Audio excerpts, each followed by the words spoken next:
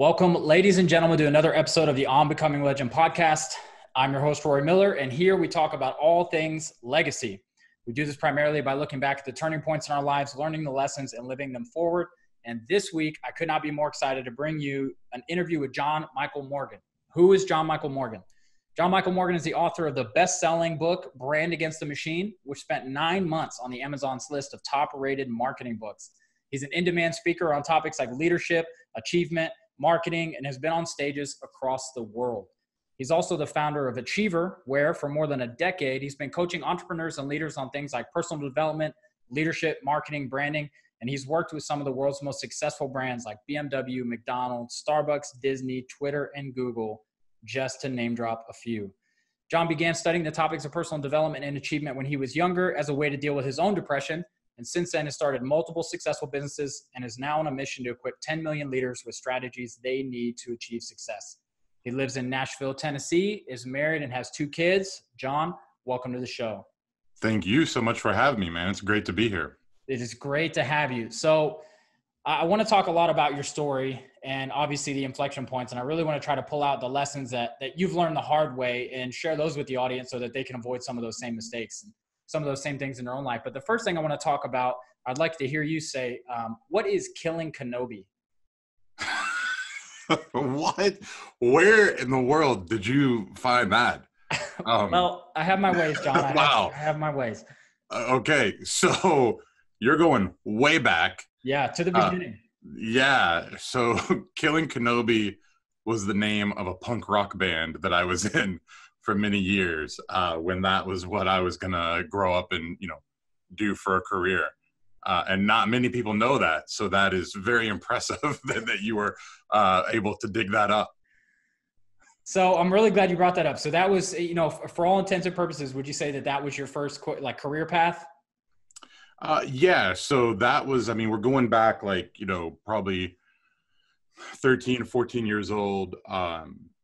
I grew up in, about the time you start getting old enough to actually decide what music you like and not just listen to whatever your parents have playing. It was at the same time that the grunge era came out. So Nirvana and Pearl Jam and Soundgarden and all of that. So obviously I was heavily immersed in that kind of music. And I remember getting a guitar for Christmas. And so there was just no question that's what I was going to do. While I was doing that, I still had entrepreneurial tendencies. We had magazine sales in high school where if you were top in the school or top in the state, you won computers and entire weeks off school. And I was motivated by that, not realizing that was actually sales or even being an entrepreneur. So that wasn't, I was doing it, but it wasn't for a career path. The music thing was, that's what I'll do. The only thing that made sense to me. And so I was going to grow up and smash guitars and scream into microphones. And, that was it. That's fantastic. So specifically on that, I guess I should back up a step. So when, around that time, who were the major influences in your life in terms of the people that you were really looking for approval from? For me, it was always my nuclear family, my parents, my family were the people that I wanted. For some people it's a coach, some people it's, a pastor or clergy. Who were the people that were sort of guiding you at that point in your life? Man, so this is a great question because the problem was I didn't have those people at that point in my life. And I felt very, very lost. And so my heroes or, kind of role models or, what I was chasing were not always the great ones, right? I was struggling with depression. So Kurt Cobain was my idol. Yeah. And, looking back, I'm well, that was obviously a bad choice, for someone, struggling through these same kind of, issues that he had.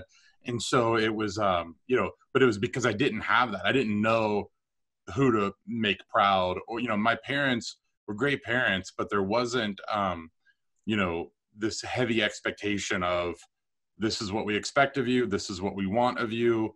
My brother was a very, very talented person. And, a lot of the attention would sort of go to him in terms of what possible career paths he had. For me, it was just, hey, do whatever you want to do. Just don't screw up, which was great. And I needed that, but it wasn't I had, oh, here's this entrepreneur or here's this, leader. And oh man, that I want, if they can approve of what I'm doing, that'll make me happy. And instead it was a search of how will I approve myself? Like, how do I love myself? How do I find, some kind of sense of pride and self-worth? Those are the years of my life that I was desperately seeking that.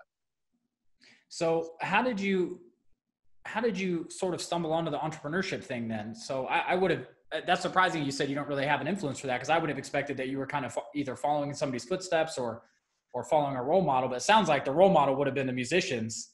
Right. Yeah. I mean, I have to say, I have to give a lot of credit to, now she's my wife. We met in high school, and she and I met in the thick of my depression and music and all of that. And she supported whatever I wanted to do, but certainly, there was a sense of like, well, I don't want to screw that up. So I got to make sure, that she's taken care of, that she's happy. But what got me into then, say marketing or those things was actually, being a naive kid that didn't know better. So I remember I switched schools in the middle of high school. And when I went to the new school, they said, you get to pick some of your classes. Like, you have to have math and English and science, but you get to pick some. And reading through the description of classes, the way I read marketing, I thought that was psychology. And so I was like, oh, if I take that class, I'll figure out what's wrong with me. Like, I'll figure out, the head stuff.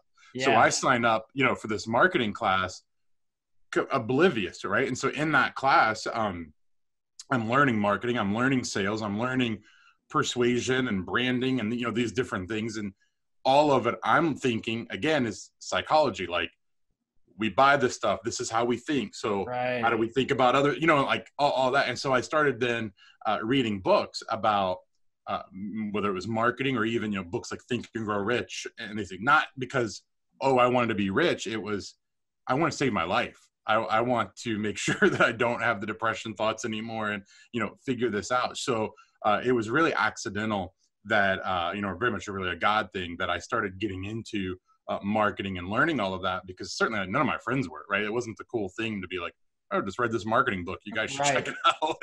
Wasn't going to make me popular.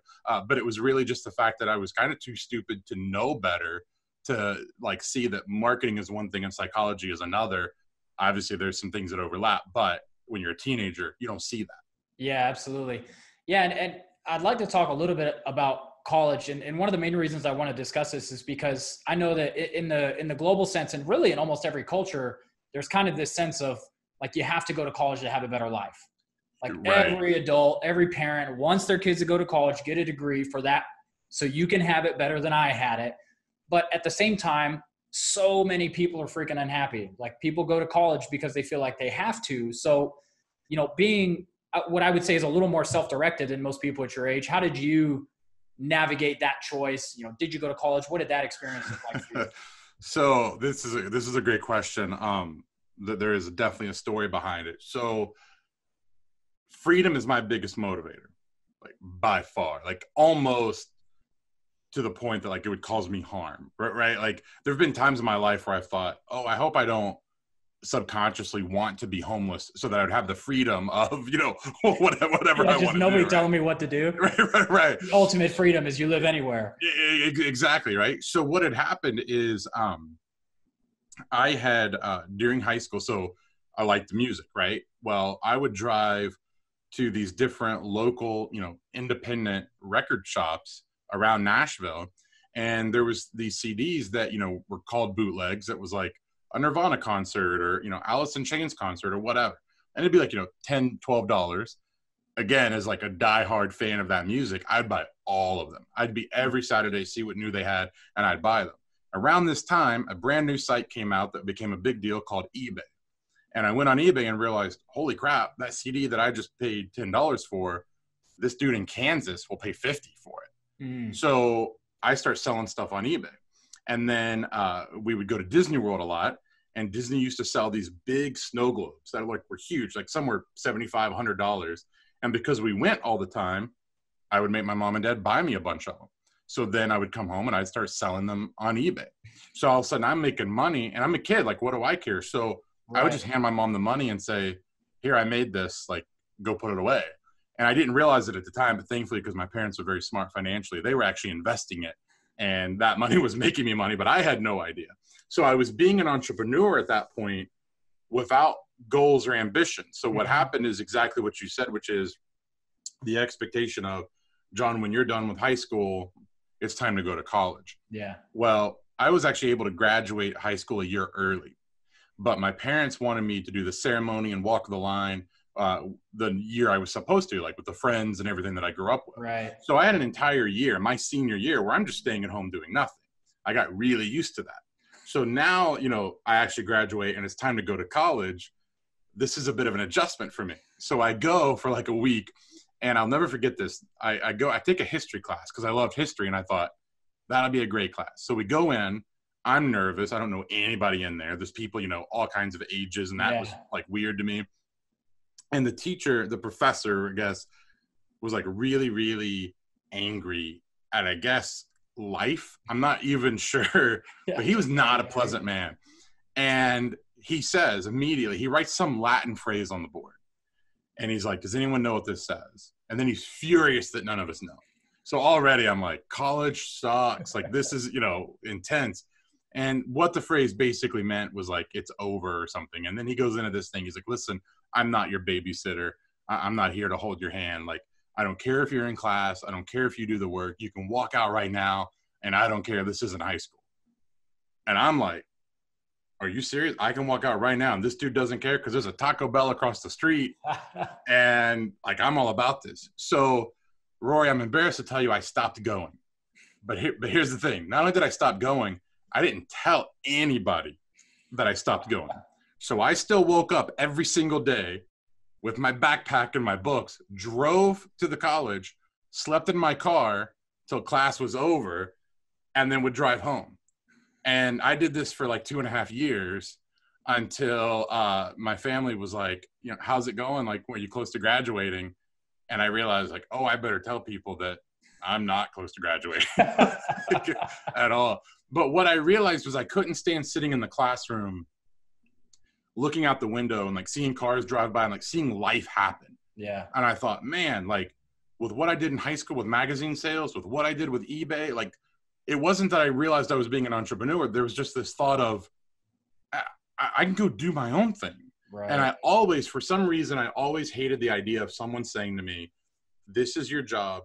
This is how much you're going to make. This is the ceiling on it for the rest of your life. Yeah. Now go. That sounded so miserable to me that I was like, I don't know what I'm going to do. I just know I'm not going to sit here for 4 years to get a degree to then get a job I hate. So you faked it for 2.5 years. And I have to know, how did that conversation go when you had it? And who had the worst response? Okay. I think my wife, Brooke, had the worst response because... Were you married at the time? No, but we were engaged. Okay, so she's already committed. Right. She was locked in at this point, but there was, a couple loopholes she could have taken, for her own freedom. And she wasn't mad. I think it was just more concerned of, do you have a plan? Like, do you, right. What are you, like, that's fine, but like, what are you going to do kind of a thing? I thought my mom and dad would be furious. In fact, I thought there's no way they're even going to let me quit. Right. And so what ended up happening is, thankfully, my brother, who was older than me, was graduating, and it had taken him like 6 years, and he went to some real fancy, expensive college. So my parents were kind of burnt out and jaded on the whole idea of it. And so when I came to them and told them that I was I never actually said, I'm going to quit college, or by the way, I've not been going. My thing to them was, I decided I was going to go into real estate, and my parents are in the construction industry. Okay. So real estate is something they understand. Right. And I don't think it occurred to them that like I was quitting college to go to real estate school. I think in their mind, they looked at it as, I finally chose my career path, kind of a thing. And the only reason I chose real estate, by the way, is that my wife had said, you've read all these books about sales and marketing. Why don't you do something like that? And I wanted to do something. My grandfather is a electrical inspector. So he would drive around all day with a clipboard in his truck and just, do whatever he wanted, right? Like eat whenever he wanted, listen to whatever he wanted, right? And I thought, I need to find that kind of job. So I was going to be a home inspector, when I found out you had to get on the roof, obviously to inspect the house, and I'm afraid of heights. So I was like, screw that. And so she was like, yeah, why don't you just sell them? So I was like, all right, sure, I'll do that. That's that so was funny. it. So I think I'm starting to notice a trend where a lot of these decisions were kind of accidents. So you're just like, well, I want to do home inspection, but I'm scared of heights, so I'll just go do real estate instead. Yeah, I very much, it changes, and I found my calling. I find my passion, but certainly in those early years, what got me by was a very like strong self-awareness of what I didn't want. Yeah. And I let that guide me, even though I didn't exactly know what I wanted. I just knew very clearly, like, well, I don't want this. So I'm going to keep trying stuff till I figure out maybe then what I do want. Yeah, I think that's really powerful because so many people, like we talked about with college, they're not only not tuning into what they want, they're actually pursuing life based on what other people want for them. And I think it's a pretty easy jump to just go to what do you want? Because the question of like, what do I want out of life? That's kind of a tough question to answer. And what I liked at 20, I don't like at 30. And so these things change. But I think that's actually really insightful. If people just started with what are the things you don't want in the life that you dream of, I think that would help push people in the right direction 9 times out of 10. Absolutely. You know, I'm really fortunate because I remember in school, even in middle school, the guidance counselors would pressure you to pick a career path and, you know, what you were going to do. And I would come home from school in tears because I'm like, I'm supposed to know what I want to do. And I have no idea. And I'm really fortunate because my mom would always say, you don't have to know. You have plenty of time to figure it out. Do not listen to them, you know, and I'm very glad because that did keep me like going of, okay, when I'm, 18, I don't need to know. When I'm 20, I don't need to know. Like when I'm 22, I don't necessarily need to know. Like, you can always adapt and evolve and improve. And so I'm very lucky. So my mom was always one to just say, you'll figure it out. Like, you'll get it eventually. Don't worry about it. And don't put a time limit on it. Now with them being there, you said they were in the construction industry and they own their own business or? Correct. Okay. So with that being said, was there, I guess that's probably kind of the opposite for most people, but did you ever feel any pressure or, I guess pressure is probably the best word, but to go into your own thing or to start your own thing or, do you think that had a big influence on you going the entrepreneurship route? Yeah. So it's really interesting because my parents, if you were interviewing them, the word entrepreneur would never come out of their mouths. They don't think of themselves like that. They're just hardworking people who just happen to own what they do, kind of a thing. So it's not like they're entrepreneurial in that they're going to try to do multiple businesses or, anything. Like my dad knew what he was doing. He wanted to own the business. That's what they've been doing now, like I think 38 years or something, right? Or longer than that. I think it's 45. So anyways, that's been their focus. Growing up, we then didn't hear that language of entrepreneurship or anything like that. But without realizing it, I did see the benefits and the advantages of being an entrepreneur because we could take vacation pretty much whenever we wanted.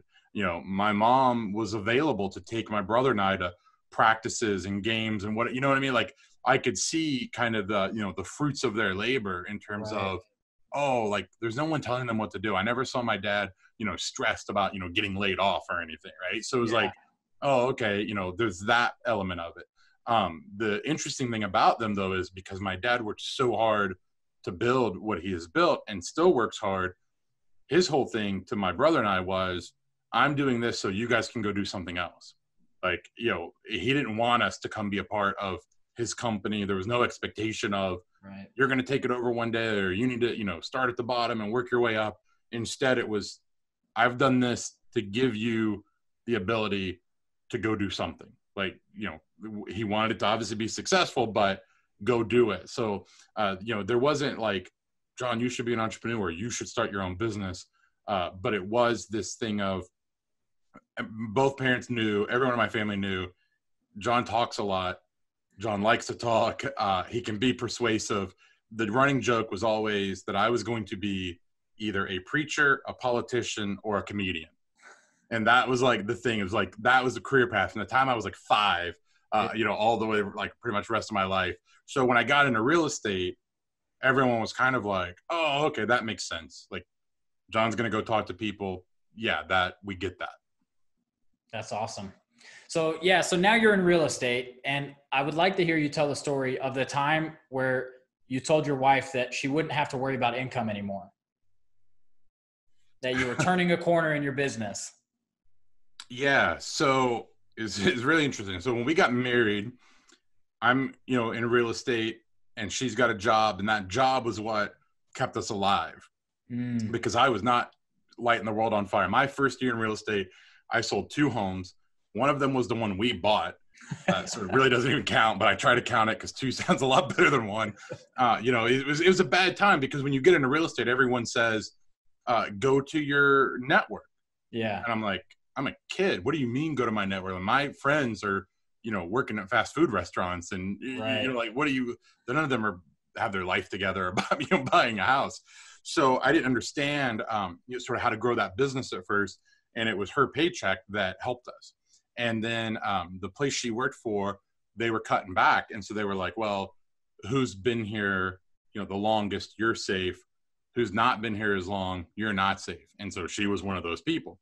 So I remember it was a Valentine's Day. She calls me and she's crying. She's like, listen, like, they're going to cut me off and I don't know how we're going to do it. And I'm like, babe, we're going to be fine. And she's like, what do you mean? Like, what are we going to do? And I'm like, you're going to come work for me.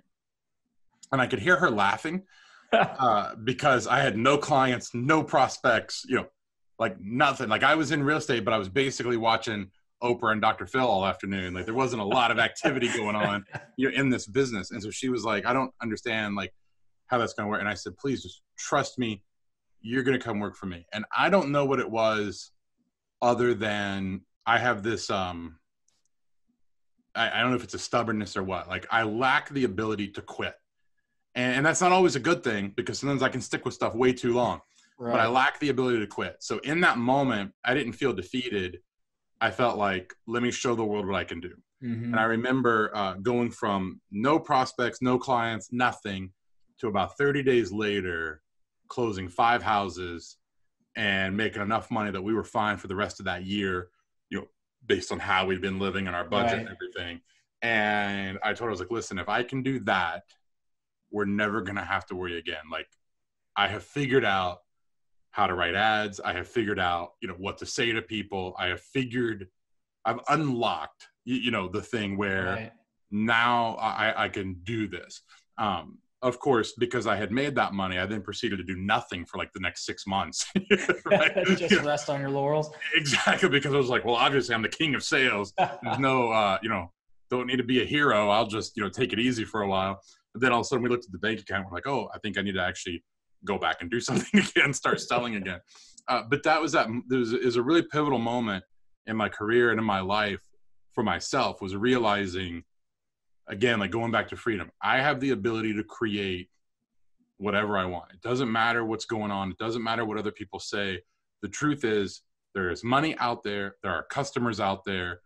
And maybe I've got to talk to 2,000 of them, to get the money that I want. But okay, then I'll just go do that. Like, it's a numbers game, right? Like, and that realization for me was when I told her, I was like, it's fine. And so years later, I remember telling her, she was like, what if the internet goes away? What if just something happens and like internet's outlawed? I'm like, I will be the top hammer salesman at Home Depot. Like, it doesn't matter. Like, now that I know how to sell, we're not going to be in trouble ever again. And it was also, that was pivotal emotionally for me, because it was one of the first times that turning the corner from depression of like self-worth and self-love, of like realizing that validation that you were, mentioning early on, was that, you know what, I'm going to be okay.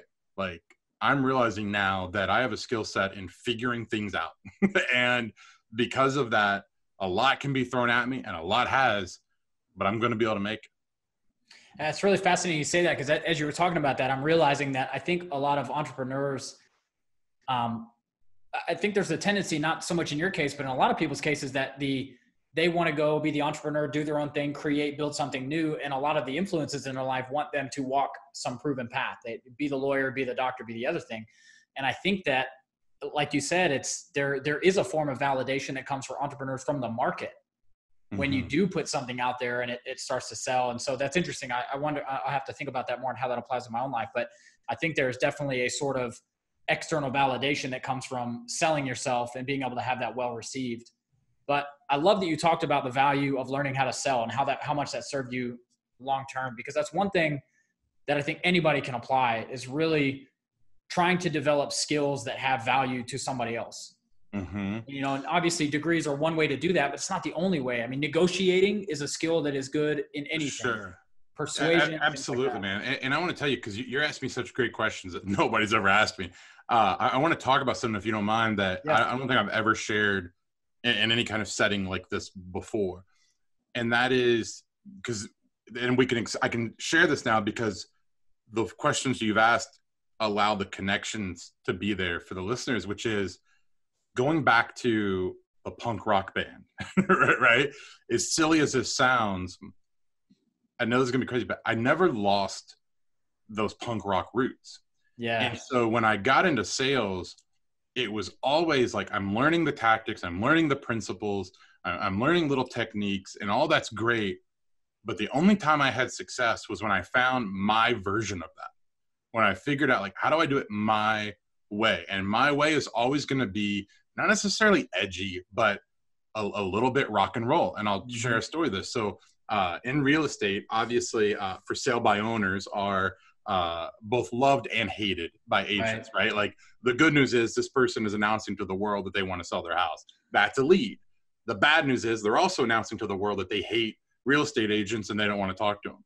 So like all good marketers, my for sale by owner marketing campaign was super aggressive. We would mail them a piece of direct mail every 5 days for 45 days. Wow. And the idea being, when they're ready to make a decision, they're going to use the agent that's in front of them at that moment. Mm-hmm. So I'm just going to keep you going. So I get a call one time by a guy, and he's like, listen, I've tried to sell my house and I've talked to other agents, I want you to come out. Let's see what you got. And I was like, yes, sir. Sounds great. Well, when I looked up his home, like, I got super excited and nervous because the average sales price in my market at that time was like $150,000. His home was like a $900,000 listing. Oh, wow. On a golf course, like super nice. And I was like, oh my God, this is the biggest listing I'll ever have. This could be the biggest sale I've ever had. I'm immediately calculating commission and what I'm going to buy. And like, I've not even had the appointment with the guy. Yeah. So I show up and I remember just being real nervous about it, but just thinking, it's no big deal. Like, whatever happens, happens. I knock on this guy's door. Like, I ring the bell. He opens the door and, like all salesmen, I'm smiling, eye contact, stick my hand out to shake his hand. He puts his hand up like, stop. And he goes, wait. And he goes, before you come in my house, I need to let you know something. I hate realtors. And Rory, like, going back to that punk rock thing, like, without hesitation, I said, that's fine. I hate for sale by owners. And he starts laughing and he goes, we're going to get along just great. So I walk into his house and I don't act impressed at all. And I say, so tell me, sir, why should I even take this listing on? And he goes, what? And I said, why should I list your house? And he goes, I thought you were here because you wanted to list it. I'm like, you told me you've talked to 8 agents and you've tried to sell it yourself. Something's wrong with it. Why do I right? Like, I don't want to be the idiot that comes in, and like all of a sudden he and his wife were talking to me. And like 10 minutes later, I realized I had them because they're saying things like, Mr. Morgan, if you choose to take us on, will you do this? And I'm like, this is amazing. Like, I sold them kind of, reverse psychology or whatever you want to call it, but it was doing it my way. Yeah. Right. Because I feel like most agents would have stood on that porch and said, well, I'm going to show you why realtors aren't so bad. And it's like, no, realtors are bad. We were all bad. Right. But so sometimes the client. So let me, it was that thing of, I'm just going to do it my way and figure it out. So again, like, I am going to follow principles, of course, but I'm always going to have my spin on it, because I think that goes back to that freedom thing of I've never been successful when I've tried to do it the way other people say it has to be done. Like, I may follow what they say 80%, but I've got to have that 20% that's just coming from me. That's so fascinating you say that. And I was thinking about this before our call. I'm sure this person exists. I have not met a person yet that has walked down the path that somebody else laid before them and ended up happy. Right. I just have not met that person. Every single person I've talked to has, at some point in the go to high school, then college, then get a job, then in some point in that plan, has realized I don't want to be here anymore. And then they've kind of had to come to the realization of like, oh, I need to do it my way if I'm going to be happy. And maybe that looks close. And for some people like you, maybe it's just a sharp divergence off the path. But yeah, I think that's really important for people to realize that the doing it your way is the key. Yeah, it's just something that I've just, like I said, I mean, I don't know if it's related to happiness and like personal fulfillment or what it may be, but I can look back, and every time that I have been hitting roadblock after roadblock, or things weren't happening the way I wanted or as fast as I wanted, almost every single time, it's because I was putting myself in a box that just wasn't me. And you know, even now, you know, I'm real cautious of, you know, you take one area of my business, like say public speaking. I want to know the principles of public speaking, but I don't want 88 different tactics, because I want to go up there and be completely different than any other speaker that's on that stage. Like my strategy is always, I'll just do it differently. You know, we hear it in business all the time, where they're like, look at what everyone else is doing and do the opposite. Right. That was one of the first pieces of business advice I ever got. And I've absolutely been like, that's the sword I'll die on. Like, okay, I will do that. And again, sometimes, you know what, sometimes it's bad, because I remember when everybody was like, oh, you got to be using Facebook. I'm like, well, then I won't. It's like, well, that was probably a bad move. I needed to use Facebook, right? Like, you know, sometimes it makes me late to the game a bit, but again, it's still, well, I'm going to do it my way, and I'm going to figure out, you know, what works. So again, I always want to follow the principles, but I think so often entrepreneurs get misguided because they're trying to copy tactics. And it's like, no, follow the principles, but let the tactics be your own thing, you know, that works for you and your personality and your style. Yeah, that's so true. And I think it's a type of insecurity, right? Because we want to be entrepreneurs, but at the same time, there's that fear that, well, what if I step out and do it my way and I get rejected or I fail or what have you? And the reality is, you know, you might, but you're going to find success much faster that way than just trying to follow the crowd and do other things. So I think I think you nailed it. It's probably at the root of what's been, you know, instrumental to your success and everything that you've done. And I love that story about the $900,000 home. That's fantastic. Yeah. So you're obviously not in real estate now. Right. So at some point you changed paths again. And I would love to hear kind of the build up to that decision. You know, at what point you started realizing that maybe you weren't on the right path, and how you thought through changing that path. And specifically because it's something you've also talked about, there's the sunk cost fallacy that I think so many people fall victim to, is that, well, I've been on this path for so long, I might as well just see it out. Or I've been at this job for 10 years. I might as well just stay here and do the right thing and continue on this path. And it keeps people stuck, right? So how did you, you know, having that sort of pressure, how did you come up to that decision to say, nope, now I'm going to go another way and do something else? Right. Great question. So there was an interesting process here, because it wasn't, what I did in real estate and what I'm doing now overlapped. And a lot of people don't realize that. It's like they think that I sold the real estate business, took a year off, and then all of a sudden I'm doing this. And that's not how it went.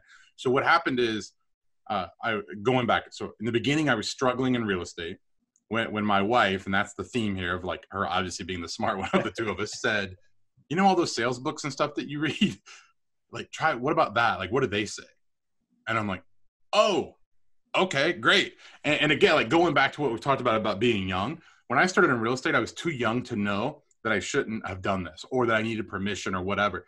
And that was, I figured out who was the #1 agent in the state of Tennessee. I called him and said, hi, sir, I want to be you. How do I do that? And to his credit, because I did learn this powerful lesson, successful people are happy to share their ways. And he said, come to my office. And he spent 2 hours with me telling me, like, this is what it is. So then I start building the business. I start implementing the marketing part. I'm getting so many leads. I started hiring a team of agents underneath me, training them on what to say and how to close them. And I'm handing them off. And now all of a sudden it's like, oh, I realized I don't like working with the people as much as I like doing the marketing. Mm-hmm. I liked writing the ads. I liked, you know, that part of it. I got excited about getting the lead. I didn't get excited about, now I got to go call that lead, right, you know, and sell them a house. It was, you know, for me, it was simply like, oh, I wrote this ad and 53 people responded. That was the rush for me. So in that, as I'm realizing that something happened, which was I spent a lot of money on a full page newspaper ad, which, back when newspapers were a thing, right? But it was full page. Last year. And, right, yeah. And it said what a standing ovation looks like on paper. And it had 100 testimonials from my clients. And I thought, like, I'm about to be a millionaire. This is the greatest ad of all time. Like, mic drop. This is amazing. And no one called me to buy or sell a home. So in that sense, the ad completely failed. But what happened is 3 businesses, not real estate related, called me and said, dang, man, that was a great ad. Can you do one for us? And I'm like, write your ad? And they're like, yeah. And I'm like, sure. And they were like, just tell us what it cost. I'm like, oh, you're paying me to write the ad? Like, even better. Like, I was just going to do it. Like, that just sounded like fun. So I started doing that. And I was like, well, that was kind of neat. But I'm dumb. And I wasn't thinking, oh, that's a business. I was just like, how fun and cool was that? It was just like a stroke of ego. But then what happened is, as my real estate business grew, I guess you could say my brand or the platform. And now I had people from all around contacting me saying, can you teach me this? Or, my business is struggling or whatever. And I met a guy in Nashville who would do like a monthly meetup with business owners. And he and I hit it off, and he was like, listen, he's like, I'm trying to fill, 2 hours on these meetings and I don't have enough content for that. He was like, can you do like the last 30 minutes? And I'm like, what do I talk about? And he was like, just marketing, whatever. I'm like, sure, man, I can do it. And what happened was the audience was responding to me more than him. And it was super rewarding to me, where I realized, like, I would talk to these people all day, every day. Like, this is so fun. And I started coaching people, and, it was like, oh, I'm not getting paid near as much for this as I was real estate, but man, that is so much fun. So I started to outsource more and more of the real estate so that I could free up my time to be on the phone with these other entrepreneurs and, talking to them. And as that just kept building up, the real estate industry was becoming more and more difficult. We were headed towards, the big crash in the market and everything. But I wasn't aware of that. I just knew it was getting harder and harder. And all I could think is, these headaches aren't worth it. I like the headaches over here better. Like, coaching people has headaches, but I like those headaches.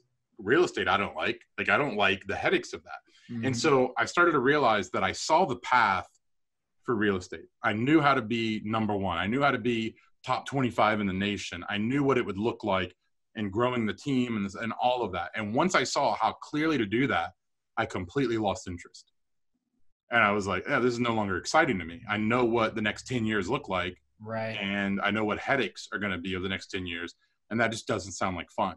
So it was very much just kind of a God thing. So I had a real estate transaction where the people that I was working with were my parents' best friends, practically an aunt and uncle to me. And the transaction went so bad. The other agents trying to blackmail us. Oh, no. My people are all of a sudden stuck, like, just with everything they own in a U-Haul and no place to go. And it was this whole thing. And I was like, it shouldn't be this hard. Like, this is ridiculous. Like, these people want to sell a home. These people want to buy a home. Like, oh my God. And at that moment I was like, I'm just done. I'm done. And my wife, Brooke, was like, well, what if you did the coaching thing full time? Right. And I was like, yeah, that sounds good. So I called a competitor of mine. I said, today's your lucky day. I'm out. If you want to buy it, it's yours. He was like, holy crap, let's have lunch. Like, we did that, done. And then all of a sudden now I'm going to do marketing and branding and help huge, big brands and solo entrepreneurs and all of that. And I've never looked back. Like, not only was it financially successful, but I realized, like, this is what I was made to do. Like, I'm not good at anything else. I'm good at this. And it was, so that was the thing of like, okay, cool. And I love the freedom of it, because in real estate, even with the marketing, there's regulations. Like, your name has to be a certain font size, and you've got to have these disclaimers and all this stuff. And I'm like, I just wanted to be able to help people and, like, put out content and say, here's some tips. And then them say, hey, I like that. I want more.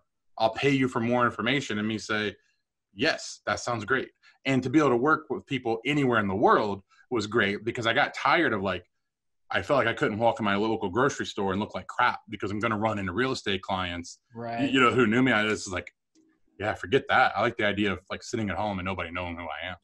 Yeah, I think you're oversimplifying, though, because to hear you talk about it, it sounds kind of like, well, I went I went to coaching because it was easier and a little bit less work and things like that. And I think we both know that that's not the case. So when you talk about like, obviously you were good at real estate because you've got the sales and the marketing background and all that, but you say like, I was made for coaching.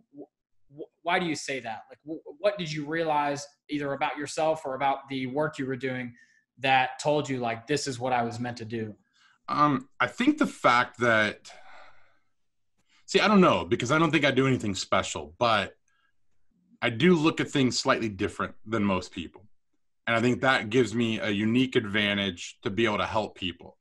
Also, I've been in my own way almost my entire life and know what it's like to help someone get out of their own way. You know, we're often our own biggest enemy.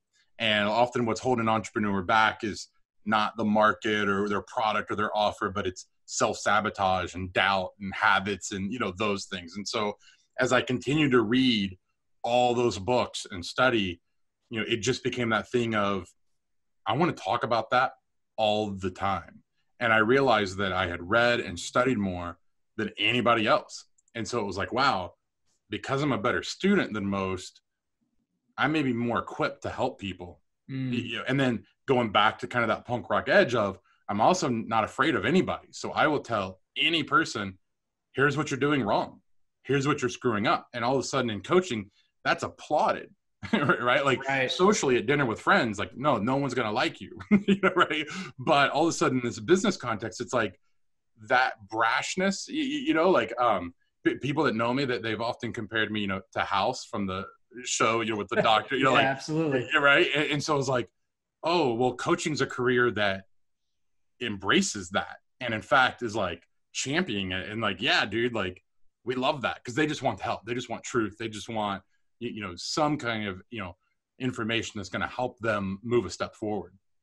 And that fascinated me. I also have always been very interested in that every entrepreneur has different challenges, but also they all kind of have the same challenges. And that became like, I liked that puzzle, you know, almost like going back to like the Dr. House thing of like, what is this? I'm really fascinated by, oh, you've got this challenge. Right. Let's unlock that. Let's figure this out and let's figure out what's going on. And that just excited me deeply. And it still does to this day. So I'm super curious because you talked about like, you know, specifically with real estate and coaching, like they both have problems. There's headaches, right? But these are more favorable. So what is it that you get out of coaching that makes those things more tolerable? I mean, what are you receiving from what it is that you do that makes this the right path for you? Yeah. So, I mean, man, so fascinating how this comes back full circle. So obviously a big part of my youth was a lack of self-love and self-worth and, you know, all of that. Financially, coaching is awesome and it's very rewarding. But in addition to that, it's the validation, right? It's the, oh, I'm not just helping this client. I may be helping their wife. I may be helping their kids. I may be like, all of a sudden that element of it is something I take very seriously. And when I hear a client say, thank you, or you've made a huge impact, or sometimes I get notes from the spouse and they're thanking me, like it makes me cry every time because I'm like, holy crap. Like I like that validation is something I never had.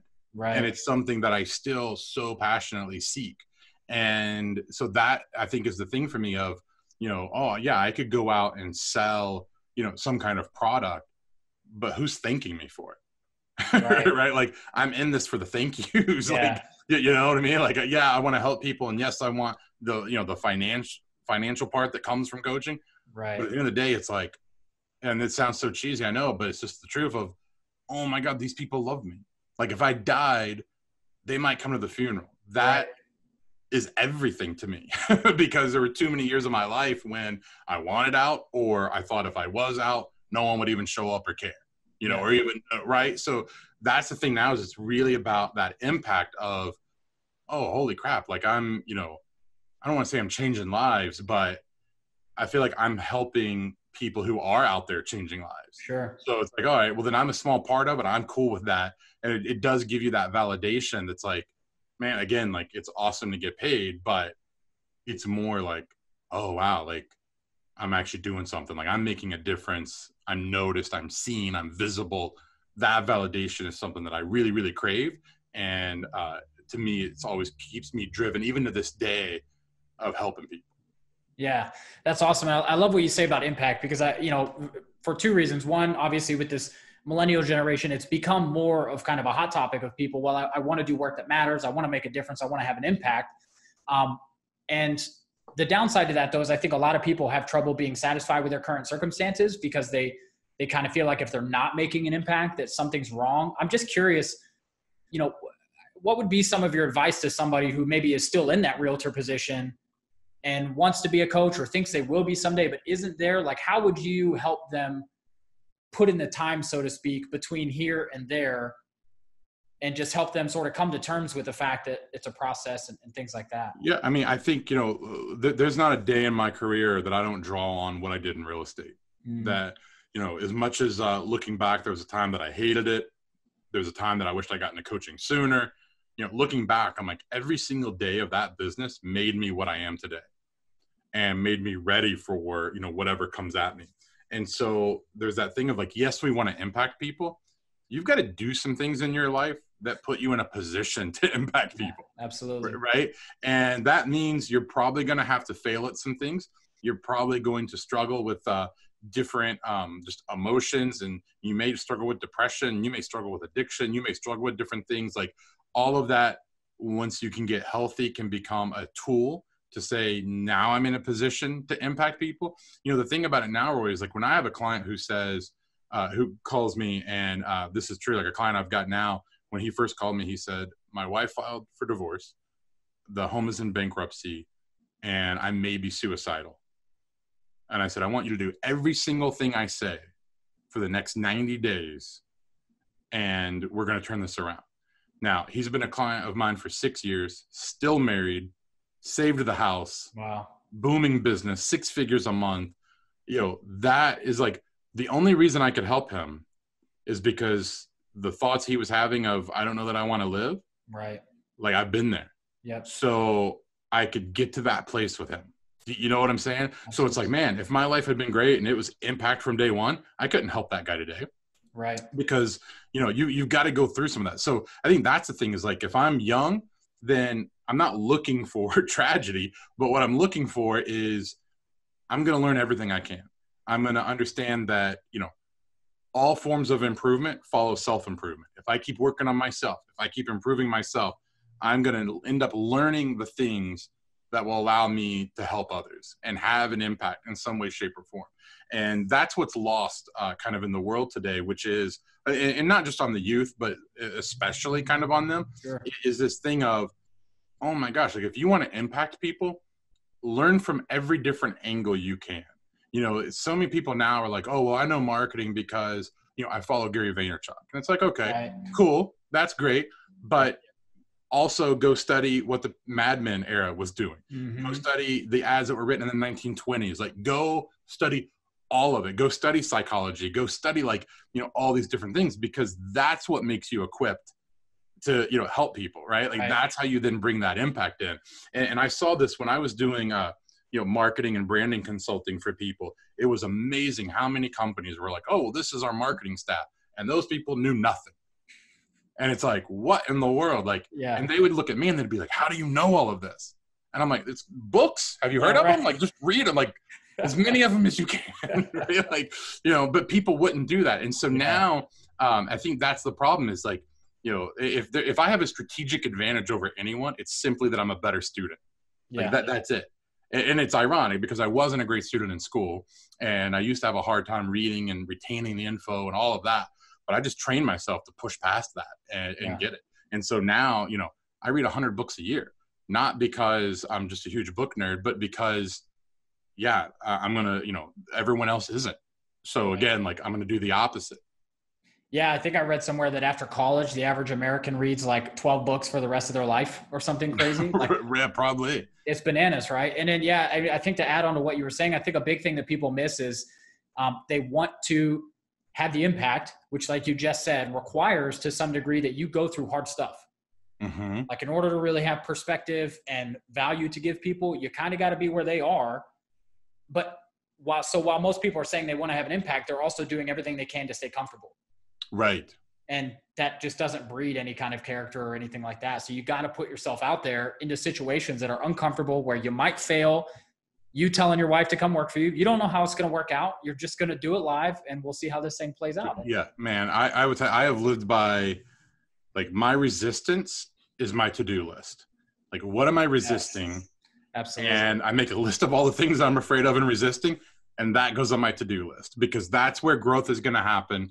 That's where the real results are going to come in. And again, like, this is coming from a man who probably seeks comfort more than anyone else I know. Like, I if I could stay in my comfort zone for the rest of my life, oh my God, sign me up. Like, I would do that in a heartbeat. I've just learned that doesn't get me what I want. So instead, it's like, okay, what am I resisting? Crap. Then that's what I'm going to go do and watch what happens. And when you do that, like you're talking about, just over time, it keeps putting you in a position to be able to impact people. And it also allows you to continue to impact people. So there's not a ceiling then on the level of impact you can have, because you continue to go outside that comfort zone. Yeah, absolutely. And it's really become real for me with a lot of my own content, because this coaching and some of the things I'm talking about now have been on my mind for the better part of 15 years now. But I really don't have a better way to say it than that it has just become time for the content that I have. You know, there was just something inside of me, a certain level of knowledge or experience or something I needed to hit before my own brain would say, yeah, you have something valuable to say. And I just had to reach that point. But I only got there because I did a whole lot of stuff the wrong way, and, you know, tried a bunch of things and things didn't work. And, you know, here we are. So, you know, going back to, you know, putting yourself out there, and, like, you don't know, like, you created content and then you got feedback. Right. And I think that's the problem, is a lot of people now are setting goals and ambition and, like, never stopping to get some feedback along the way to see, like, does anyone want this and does it work? And going to that, go after what you're resisting or what's outside your comfort zone. My first time ever speaking in public, I was at a real estate conference as a student, and I had been, you know, successful already at that point, like, in this coaching program that I was in. And on a lunch break, one of the coaches walks by and he comes up to me and he goes, "Hey, do you want to talk to some of our people and help them out? Tell your story?" And I was like, "Yeah, dude, I got you. Like, no problem." Brooke and I are sitting there, you know, eating our Subway sandwiches or whatever. And, like, sure, man. Because I'm thinking maybe in a hallway, like, you know, he's got a couple guys he wants to introduce me to or whatever. So as lunch starts to get over, I go and I find him, and he goes, "Let me take you to what room you're going to be in." And I'm like, "Oh, cool. This is a breakout session. Like, I'm going to talk to more than 5 people. This is amazing." And so we're standing in the hall and we're just hanging out, and he goes, "It'll be just a second." I'm like, "All right." And we're just standing there and I'm listening, and all of a sudden I hear, like, everybody clapping, and he goes, "Okay, you're on." And he opens the door, and it's the conference. Oh, wow. And, like, the lights are on, stage is empty. It's like, you know, and I'm like, oh, like, I don't have anything prepared. I've never done this. Yeah. I got on that stage, the lights are hitting me, the crowd is there. And I told my wife, I said, at that moment, they created a monster. Like, I became drunk with power. I was like, this is where I was made to be. Yeah. But had he come up to me and said, "We want you to speak at one of our events. We want to speak in front of everybody," whatever, I would have said, "No, I'm not ready for that." Right. There's no, even though I wanted to do it, I would have told him no, because I was way too afraid. And I would think that I needed to be prepared and all of that. Because I kind of got thrown out to it, I ended up with a standing ovation. And I was like, oh my God. Like, and I mean, I came up, I remember Brooke was like, "You had way too much fun up there." Like, she knew at that point, like, there would be no flying home with me, right? Like, it was just, you know, completely ridiculous. But that, you know, I now get paid to speak at events. Would that be happening today had I not said yes to something without trying to figure it all out, without, you know, making sure that I knew everything I was going to say and it was all polished, and, you know, what about my slide deck or what? It's like, no, like, I literally just stood there and told them my story. That was it. Right. And so that's what I'm saying is, like, if you don't put yourself in those situations time and time again, what do you then learn that you can then help someone with, you know, later to have that impact? Yeah, absolutely. No, that's so true. And you're obviously still doing the coaching and the speaking and all that, but I know that your content has kind of shifted again. You still do some of the marketing, branding, but you're also doing a lot more mindset coaching. So what did that, you know, yet again, another sort of change in direction, what did that look like, and how did that come about? And I'm really interested to hear you talk about how you made the decision to go that route, and sort of what were the things that were important to you in thinking about that? So this is interesting, and I hope it will help people, because I didn't overthink it. At the same time, I had a lot of doubts. So this is what happened. If you remember, when I'm a teenager, I'm reading stuff like Think and Grow Rich, right, and all these books about mindset. Because of my own issues with depression and low self-confidence and all of that, mindset is something I was working on every single day, all the time. I knew it was the thing that kept holding me back. So even though I was having success, I could see where I could be if I wasn't in my own way. So constant work in progress. Because of that, I found the more I learned from, with not just Napoleon Hill, but, Wayne Dyer, Og Mandino, or just, any of like the classic guys, was like, this is like, I just love it. I could not get enough of it. Right. Well, as I'm coaching people, you quickly start to learn that you can give someone an incredible marketing plan. If their mindset is not right, they will not get the results that they should. They will find a way to screw it up and sabotage it. And I got really frustrated with going in and helping these brands and saying, listen, you're not getting the results because you aren't, you're not thinking right. Like you got to get your mind right to then do this. So it was like, well, we'll get to the marketing, but before we do, I've got to fix your mind first. Right. And so I was already like helping with do that. So what ended up happening is I spoke at an event, and it was a huge conference. I'm talking like one of those 5-day conferences where Microsoft is a sponsor, and like, Tide laundry detergent had this like huge 50-foot booth, and like, it was insane. Yeah. And I'm there to talk about branding, which, made sense, right? Had the book out and, all that stuff. Great lineup of speakers over these days, several of whom were friends of mine, still are, but like really, really quality. And I was like, man, this is cool to be a part of it. I go up there, and my room is so packed. People are sitting on the floor, on the aisles, and in the back. Wow. Like, it's crazy. There are people tweeting that they feel sorry for whatever other speakers are going on in another room at the same time as me, because they're like, everybody's here. And I'm thinking, I don't know why. Like, this is crazy. Yeah. But I get up there and I do my thing. And again, like, great talk, standing ovation. The feedback from the audience comes in, and I'm voted top speaker of the event. Wow. So the lady who put on the event is a friend of mine, goes to church with me. She and I and Brooke kind of duck away from the rest of the conference, find a little corner hallway in the hotel, and we sit down, and she goes, that was fantastic. Why were you miserable? And I'm like, excuse me? Like, did you not see I just, brought down the house? Like, this was a, epic, Jerry Lee Lewis kind of, performance here. I might as well, kick the piano off stage or whatever. Like, this was, incredible. And she's like, no, I know you. And you were going through the motions. I've seen you talk about other things, and you were way more lit up. And I was like, interesting. But then she had to go because she's putting on the event. So she's like, I got to go. I'll catch up with you later. So Brooke and I are talking. And keep in mind, Branding Against the Machine, my first book had come out. I had a contract with the publisher to write another book. And so that book was going to be about client retention. It was going to be called Till Death Do Us Part. And then the subtitle was How to Create Customers for Life. And I told Brooke at that hotel, I said, and we were in Texas, I was like, listen, we got to get that book out and get that done, because I want my third book to be helping people with mindset. Like, that's what I want to talk about. That's what I feel like I should talk about. And she was like, I don't know. I feel like you should maybe do it now. And I'm like, no, there's no way I can do it now. Like, I'm the branding guy and all that. And she's like, I don't know. Like, you need to think about it. So on the flight home, I made a list of what I call my anchors, which was, who would support me if I stopped talking about marketing and went all in on mindset? And that list was 2 people.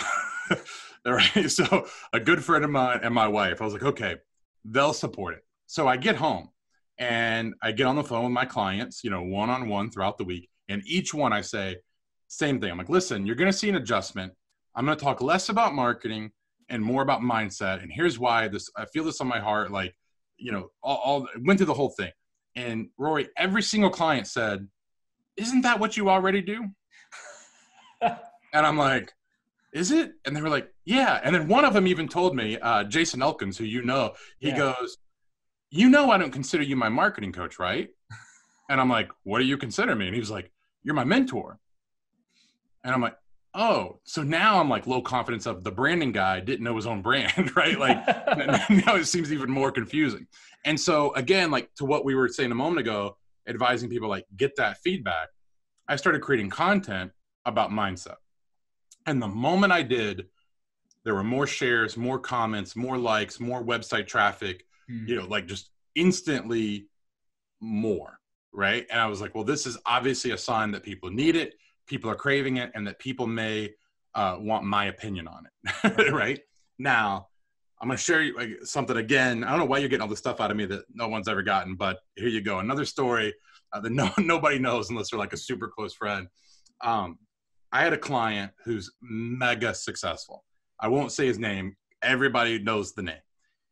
And this dude knows mindset. He's known every guru out there. He, in fact, was the first coach that Tony Robbins ever hired. So, like, this dude's legit, right? Wow. And he's a client of mine. And, of course, because of just how amazing he is, without him realizing it, he's also kind of mentoring me because I asked him more questions than he asked me, right? Like, it was a weird thing. And he and I go to dinner. He lived in Nashville at the time. We go to dinner, and I'm telling him, I'm like, listen, I talk about the branding and marketing stuff. That's obviously going well. I've started talking about this mindset stuff, and I'm thinking that I want to write a book about that, but you tell it like it is, and you know this stuff. Tell me why that's a bad idea, that we don't need another person talking about this. There's already, the greats who have done it. Yeah. And he puts his fork down and he goes, John, if you died, do you want your kids, Jack and Ava, to have a book about keeping clients or a book about getting their mindset right that's going to help them in all areas of their life forever? And I started tearing up because, he played the kid card, right? Which is really unfair. Right, absolutely. And I'm like, strings. Yeah, it's like to your thing of, legacy, it's like, he's basically asking me, what do you want your legacy to be? Right. Right? You want to be, the sales guy, or you want to be, this? And I said, oh my gosh, I said, obviously I want the other. I said, but don't you think that like that space is too crowded and we don't need another person? And he said, John, he goes, that area is so cheesy. They need someone to come in, punch them in the face, tell them the truth, tell them like it is. And you have that gift. You need to do that. And he was the guy that I knew for sure was going to talk me out of it. Yeah. So now I'm driving home and I'm like, holy crap, now I got to go all in and do that. And so that's what I've been doing now for a few years is, I still, of course, will talk about marketing and branding, when it makes sense or when someone needs that help. But that was like, kind of to this overall theme of seeking validation a little bit. It was, how did the audience react when I started writing about this, when I started talking about it? Oh, cool. They're responding. How did my clients react? They responded well. How did a trusted advisor react to me? Oh, like he's encouraging me. All the signs were there of, okay, go do this. Now, I could have just went and done it, but to the point of what we're saying, it's like, I did it. I started creating the content. I started asking around, and I was measuring the feedback I got, to see, is this a good idea or not? What do people actually want? So I know that was a long answer to that question, but that's that transition of how I kind of went from the marketing and branding guy to what I am now. And I love so much that he asked you that question, because if there is one introspective question that I think everybody benefits from asking themselves, it's what do you want your impact or your legacy to look like after you die? Mm-hmm. That question is so clarifying, because it strips away all the stuff that we fall victim to with like you being in you're like, I'm in my branding prime right now. I cannot change courses. It's like, okay, well, fast forward 50 years. What do you want that to look like? And it's like, oh, completely different perspective when you zoom out. Right. And I think that's just one thing I don't think enough people do. We're constantly, going back to being on the path that's set before you. We're thinking, okay, 4 years of high school, then I got 4 years of college, then I do this job for a few, then it's like our time frame is so short that we never really get that perspective of, the ultimate one of like, well, after you're gone, what do you want this to look like?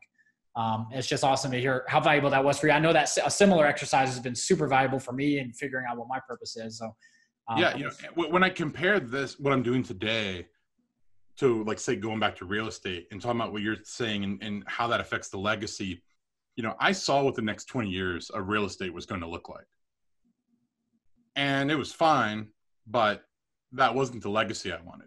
Right. When I look at myself now and my career now and where I want to be the next 20 years, you know, I want to leave the world dozens of books that I've written, you know, about this. I want to leave, you know, tens of thousands of hours of content, and, you know, like, not just because my children or whatever, like, but that's it. Like, now all of a sudden I go from, you know, there's financial goals, but now there's like, oh, you know, when I die, this is what I want people to say. This is how I want them to talk about me. This is how I would like to be remembered, like maybe longer than, you know, 6 days after the actual death. Yeah, know? right. Sadly, you know, a lot of people pass away and it's, you know, sad in the moment. And a year later, you know, who's thinking about them? Who's talking about them? Like maybe their family, but, you know, who else, right? Like, you know, there are people that have passed away that I still listen to their old podcast. I still read their books. And every day I'm like, man, if they were here, that would be amazing. And it's like, that's the legacy I want. Yeah. Right. Like, that's the thing, you know, whether I've got a year left or, you know, 40 years left, I just want that. I want to leave work behind me, like something that's going to, you know, help people and, you know, be as timeless as possible. So again, like going back, it's like, okay, I could see what the future of real estate looked like. I can see what the future of this looks like. Mm-hmm. Which one gives me the legacy that I want? You know, and that's what helps fuel the decisions today is, you know, I'm very much aware that legacy is being made right now. And so, you know, the clock's ticking. I got to make it, you know, happen and, you know, get that legacy created. Yeah, I'm so glad you actually answered a question I had that we hadn't gotten to yet, but it's, you know, kind of around how do you, you know, with where you are now, how do you cast a vision for yourself from today into the future? And you just said, you know, by looking at your legacy and making decisions based on that. I think that's so powerful. I'd love to hear you talk just real briefly. I know we're coming up on time, but it's what I know people will do is they'll listen to all the stories that you've told and they'll focus on all the things you've done well. And they'll sort of gloss over the times where you struggled or failed. Like, right. You just have a bias for that. So I'd love to hear you just talk a little bit about, you know, a challenge or challenges you're facing now and sort of how you're dealing with them in real time to, you know, continue to grow through them and still be successful in spite of things that are hard. Yeah. I think it's really important to let people know that despite what I've achieved to this day, like to even today, right, my biggest struggle is still, am I good enough? Am I worthy? You know, kind of a thing. Like, I have clients all the time, like, okay, let's do real time, because I know everyone wants to do, you know, their fake stories and their fake, you know, scarcity. I get a client from a gentleman, I don't know if you can even see that, probably can't, but named John Nemo, you know, who says, watching a replay of today's group coaching call, it is criminal. You are not sharing your talents with a larger audience. You're such a good speaker and presenter. Get with it. Now, I get a message like this from John pretty often, but that's today. That's current today. Now, I love that, right? But John's right. I should put my content out there more. I should put myself out there more. There's still that fear of, am I good enough? Am I worth it? Am I worthy? You know, and even though my client track record is super strong, what clients say about me is super humbling and amazing, I'm still full of that self-doubt. I'm still that teenager that's like, well, who cares about me? Right. You know? And so I think it's important for people to know that at every single level, this is the thing that I found, you know, I've met people that are bringing home $700 million a year after taxes and expenses and everything. And they're still struggling with confidence just like anybody else. Yeah. Now that's crazy to me because, like, dude, if you could just give me half that, all my confidence issues are gone, right? Like, just give me that. I will find out if money can buy happiness. Like, let me try that for a while. But it's that, you know, even at that level, everybody still wants to be seen. Everyone wants to feel significant. Everyone, you know, wants to be validated. And that's the thing. So, like, you know, still to this day, I am what is holding me back. Not opportunity, not technology, not tools or market or anything. It's still, at the end of the day, it's still me. It's still that fear of, oh gosh, you know, if I put myself out there like that, you know, what if it doesn't work? What if no one cares? What if it, you know, whatever, right? Like, that's still that battle. And I know better, but it's like every day, that's what I'm working on. Yeah. So, you know, that's the dark side of it, right? Is that, you know, you have this blessing and curse of knowledge where you know what to do, but then you start to know yourself so well, you know, like, oh geez, I know exactly where I'm screwing up. You know, I remember one day calling my wife and I'm like, I got good news and bad news. And she was like, all right. She was like, what's the good news? And I was like, the good news is I figured out the source of all of our problems. And she was like, okay, so what's the bad news? I was like, the bad news is it's me. Like, I'm it. There's no, as much as I would love to blame someone or something else. Right. No, it is all me. And so again, you know, the struggle is I can look at where I'm at and say, oh, cool, John's had some success. Where I know my potential is, I'm actually a failure. Sure. So I'm waking up every day with that sense of I'm behind and I'm failing, and I got to bridge that gap between where I am and where my potential is. That's the motivation. And it's something that I've been working on really hard, even like in recent times, because I know every time I break through to a new level of that, the results are tremendous. So that's what it's about, is kind of constantly working on that. And that's why I tell people, you know, when I said earlier that self-improvement is what creates improvement in all areas of your life. Like if you want your marriage to be better, work on yourself. If you want your kids to be better, like work on yourself. Like you want your income to be better, work on yourself. It doesn't live in a silo. It will affect every single area of your life. The problem is most people don't want to work on themselves, or the ones that do stop. Yeah. And that's the thing I've learned. It's like, this game doesn't end. When I'm 77 years old, I'm still going to be reading self-help books because I know I'm still going to need to improve. I'm still going to need, you know, to have that benefit. So that's one of the things that challenges me a lot. And then I'll also share another one, which is, you know, I talked about before, you know, I saw the path for real estate and then it got boring. Same thing happened, by the way, with rock music. Like we had people showing up and they're like, these guys are good, let's talk to them. And once I saw, oh, I could actually do this and we could go on tour, I wasn't as interested. Right? Like it's like once I know I can do something, all of a sudden the excitement just goes away. Right. That's a challenge. So what I have to do today is constantly figure out how to motivate myself and how to keep that drive going, because you know, a lot of times as the pathway clears up for you, the excitement isn't there. You know, especially being an entrepreneur, part of what you love in the beginning is the scrappiness of it. Right. A lot of people, they love their back against the wall. They love it so much that when their back's not against the wall, they'll ruin everything to get back in that position. Absolutely. To try to, you know, rebuild again. Right. I met a gentleman one time and we were having dinner at a conference, and he was like, I have been a multimillionaire 3 different times, lost it all and had to build back. And I said, man, you love having your back against the wall, don't you? And he was like, dude, he's like, that's it. He was like, I love it. I feel so alive. I'm like, you got to find another way to be alive. Yeah, seriously. Right? Skydiving, man. When you got things going on. But so those are just some of the things that I still, you know, struggle with. That's awesome. Yeah. Thank you so much for sharing that. So I have one more question for you. I'm going to save it till after that. I just want to give you an opportunity to tell the audience where they can find you, how you want them to connect with you. If there's anything you're working on that you want them to check out, any of that. So they can find me at johnmichaelmorgan.com. That's, you know, the simple, easiest place. It'll tell you more about me than you'd ever want to know. Actually, this podcast will tell people more about me than they would ever want to know. But certainly there, I do have my own podcast coming out soon, new books, etc. But yeah, if they go to johnmichaelmorgan.com, you can then figure out which social networks I'm on and all that stuff. That's awesome. Last question, John. What does legacy mean to you? We've tiptoed around it a little bit. I should have been prepared to give you some kind of epic answer. Here's what it means to me. A couple years ago, a pastor of mine died, had a very rare form of cancer. And the impact he had, where to this day, everyone who knew him continues to talk about how they miss him. That, you know, they wish he was alive. Like, oh, if we could just hear him right now. And how many times he randomly pops up in my mind. And I didn't know him super well, right? But like just how many times, you know, I'm driving down the road or whatever, and just for some reason, a picture of him or his name or something just flashes through my thought. I want that. Like, I want all of you suckers to be stuck thinking about me for years after I'm gone, right? Like that's it. Because I get like, so I come from a big family on both sides. We've lost a lot of family members to old age and everything, sure, you know, from the time I've been a kid all the way up to now.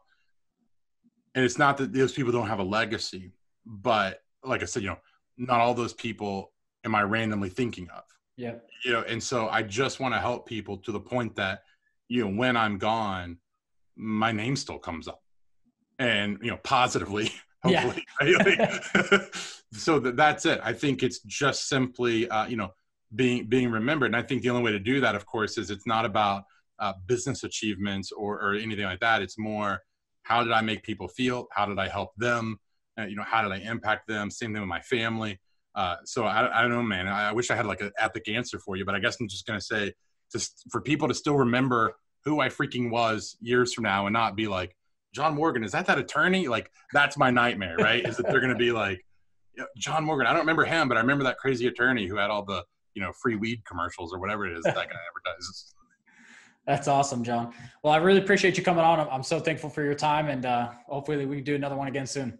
Absolutely, man. Thank you. All right. Take care, John.